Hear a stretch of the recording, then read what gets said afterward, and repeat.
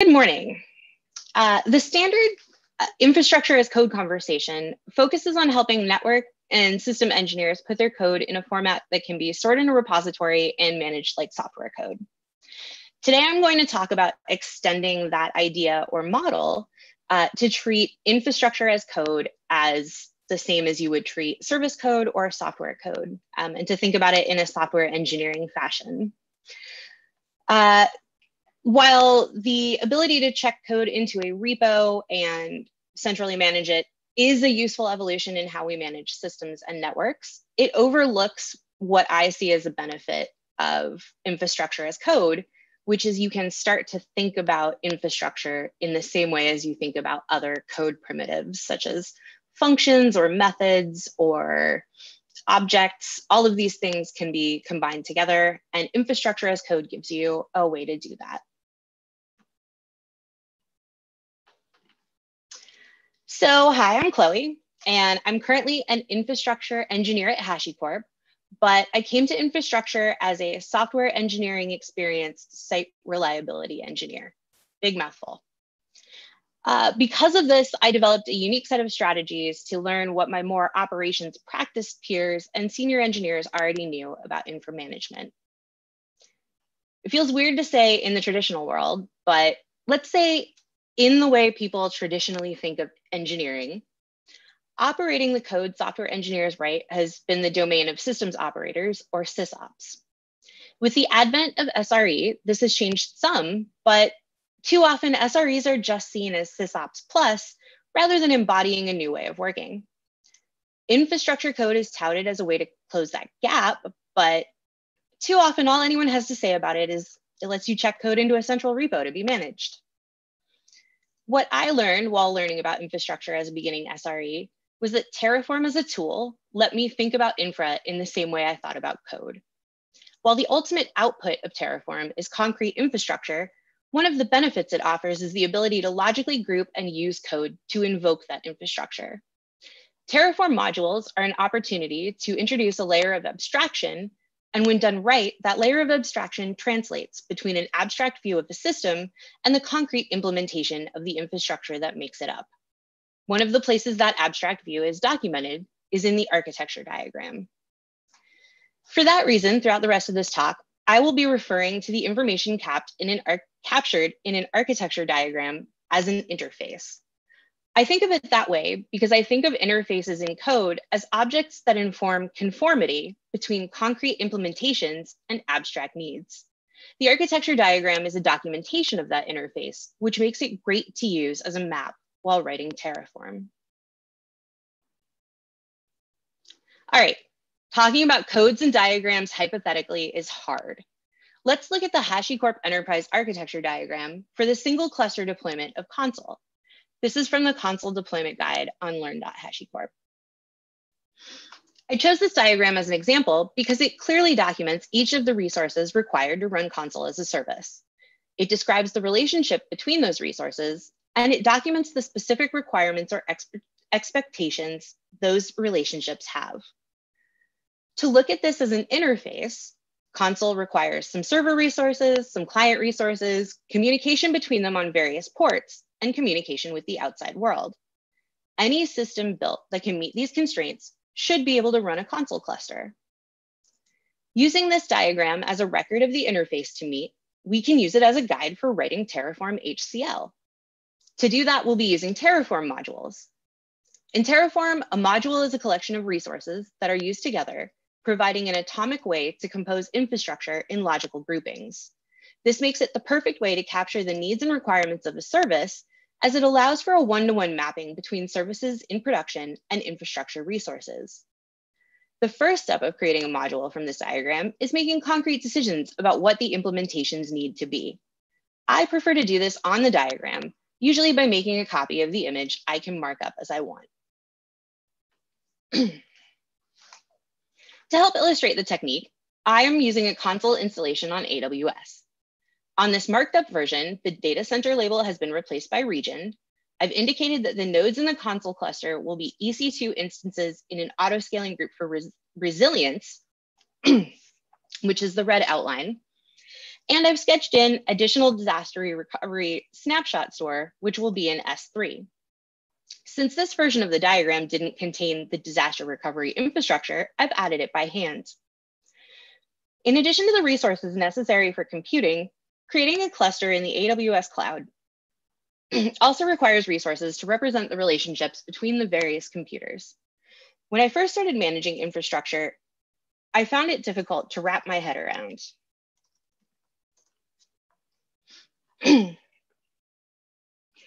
It finally became clear to me when I went back to my object-oriented roots and reminded myself that everything is an object and an object is a resource. On this diagram, those are marked as well. The replication and gossip relationships with their listed ports, which will become security groups and rules, and IAM policies. By the end of this stage of the module's design, every object on the diagram should have some sort of terraformable infrastructure resource type associated with it. From here, composing the module at its core is about writing code to describe the diagram.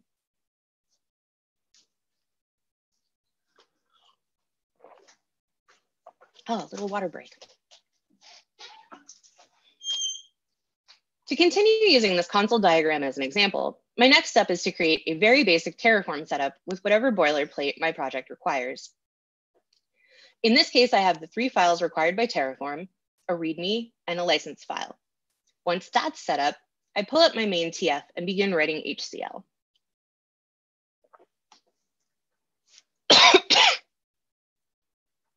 Let me back up.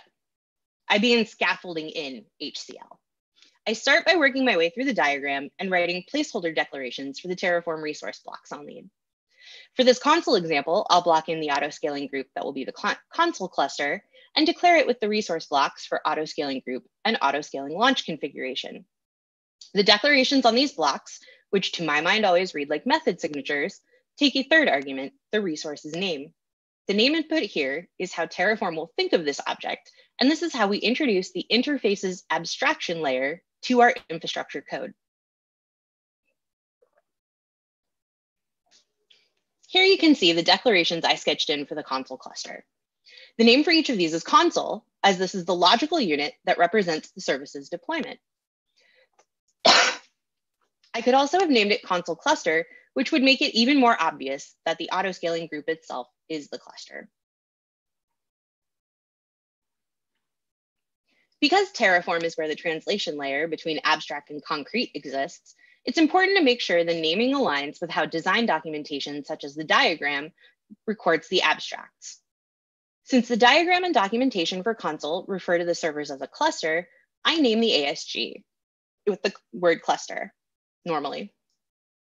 I'm highlighting that because it's easy to let code drift from the documentation over time as it is improved and changed. If it drifts too far, it can become confusing and erase the benefits of clarity provided by this method. I go through the entire diagram this way, sketching in the placeholder resource blocks I can identify before I start writing any of the actual configuration.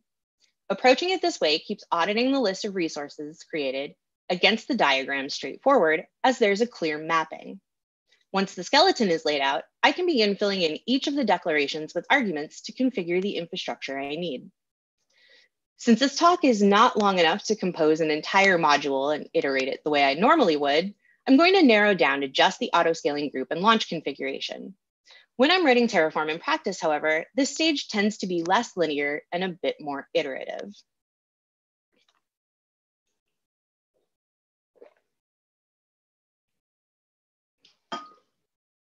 Since an AWS autoscaling group requires a launch configuration, I'll start by filling in the arguments for launch configuration.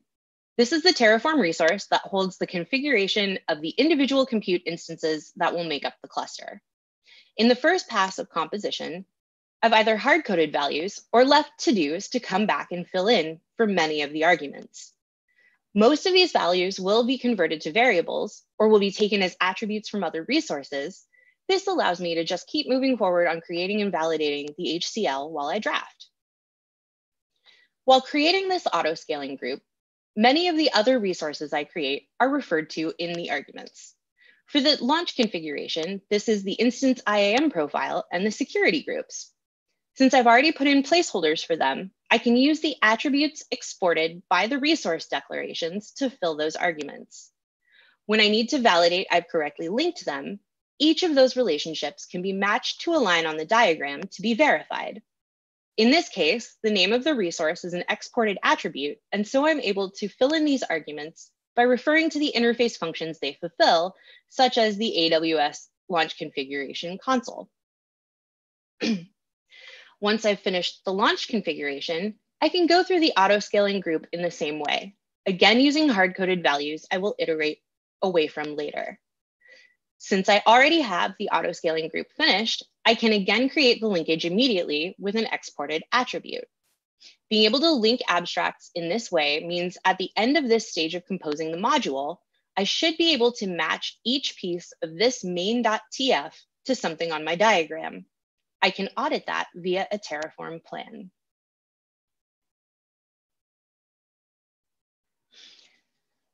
Once this is coded and validated, I've made the Terraform work, and now I can make it conform to best practices.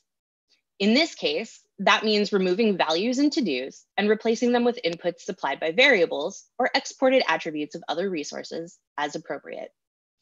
This is what supports straightforward modification of the Terraform code for infrastructure management, such as upgrades or changing service needs. The module code will only need to be changed if the interface changes in a way the module no longer meets.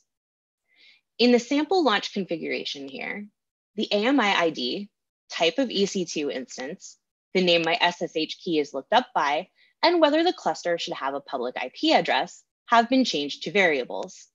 These represent values that might change over time, and so a code approach is to make them easy to edit by capturing them with those variables.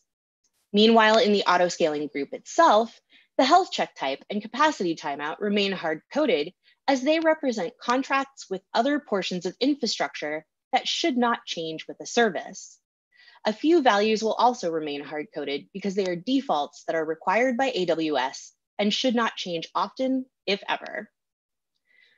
Once this is finished for all the resources and a valid Terraform plan runs that can be audited against the diagram if necessary, the module can be used. While in this structure, it requires each service to run Terraform discretely during the service's setup, but the configuration for the service's needs can now be included in a repository and can be run repeatably.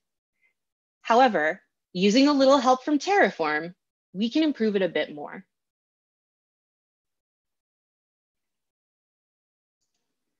Converting the code to a reusable module offers ease around automation, importing into other Terraform files, and remixing.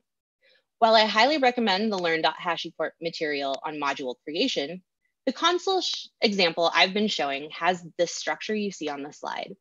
There's a modules directory containing all the HCL, including variables, previously written, and a root level main.tf that imports the module and supplies inputs to the variables via the root level variables.tf file.